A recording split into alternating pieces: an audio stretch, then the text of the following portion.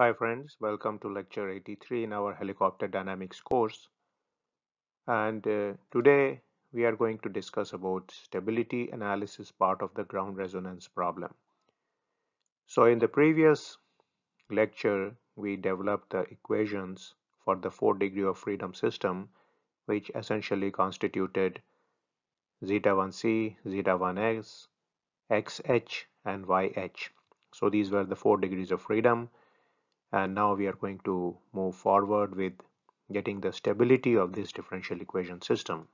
I'm Dr. Ranjan Ganguly. Now if we take that differential equation, put it in first order form, and then look at its stability. So remember, it's a constant coefficient system, so we can put e to the power st, and then we can expand that out.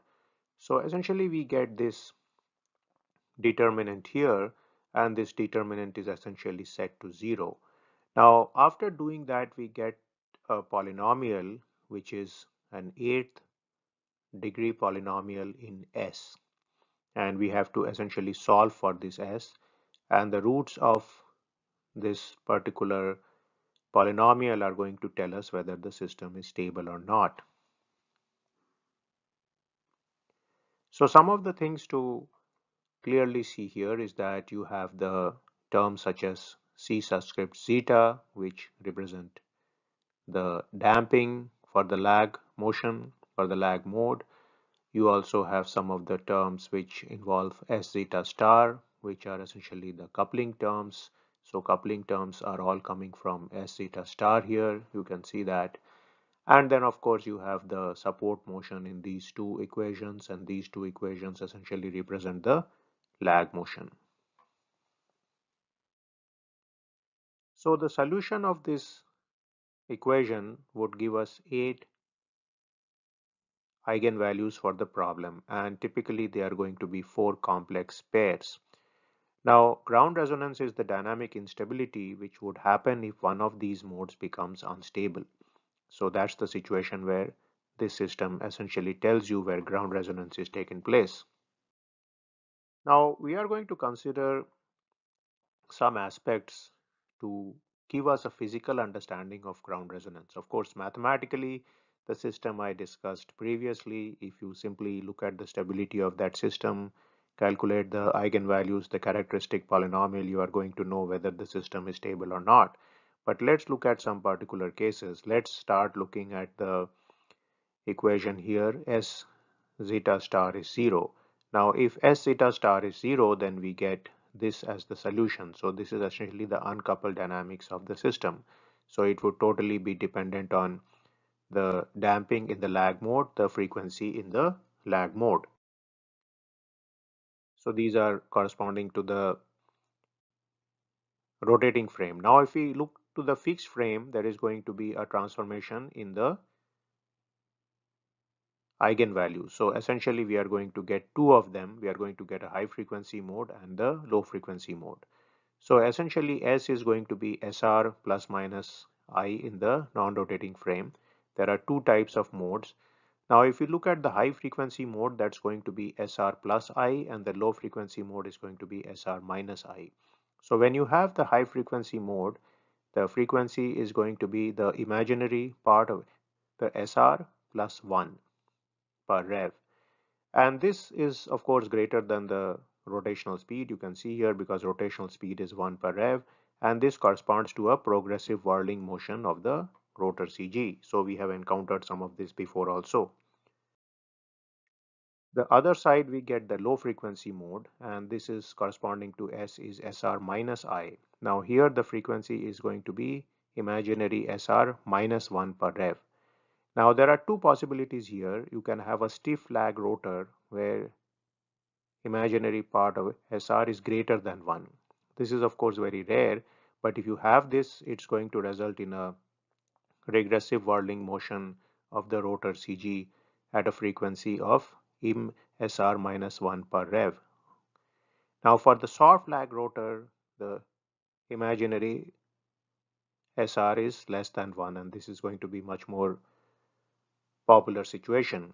So this is going to result in a progressive whirling motion of the rotor CG at a frequency of 1 minus im SR per rev. So again, we can calculate these provided we know the value of SR. Now let's look at the uncoupled support eigenvalues. So here you have these two here. Remember Cx and Cy corresponding to damping in the body system. And again, omega x and omega y are corresponding to the frequencies in the body system. So these are two complex conjugate pairs in the fixed reference frame which we are getting for the body motion or the support motion.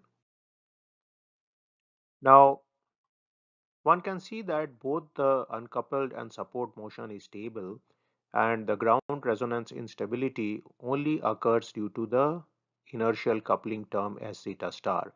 But in reality, this S zeta star is always going to be present. The cases we considered before are theoretically there to just tell you that if there was no coupling, then the stability problem or the instability problem would not be there. Now, for zero damping and zero inertial coupling, there would be four frequencies: high frequency lag, nu zeta plus 1, low frequency lag, nu zeta minus 1. Remember, nu zeta is the rotating frequency of the lag motion, and longitudinal frequency would be omega x, and lateral support frequency would be omega y. So these would be essentially the four frequencies if we had zero damping and zero inertial coupling, but generally we have both these present, or normally we have both these present. So due to coupling terms, the modes coalesce, resulting in the instability we know as ground resonance. So what would happen if we were to make a plot of frequency versus rotation speed and we didn't have any coupling? So that's the dotted line case as zeta star is 0. Then we would have all these dotted lines. We would have a lag 1, lag 2. We would have support motion frequencies here.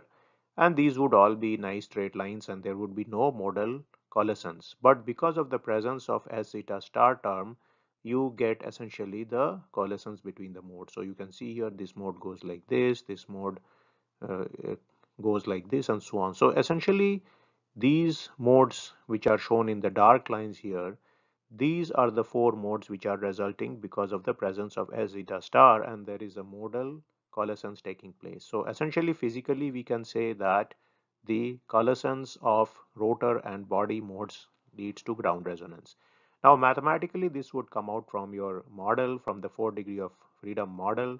So the 4 degree of freedom model gives us the 8 by 8 matrix, and the determinant of that matrix needs to be set to 0 to investigate its stability. So any of you who are familiar with the theory of stability of any system, for example x dot is ax, you know that the eigenvalues of a tell you a lot about the stability of the system.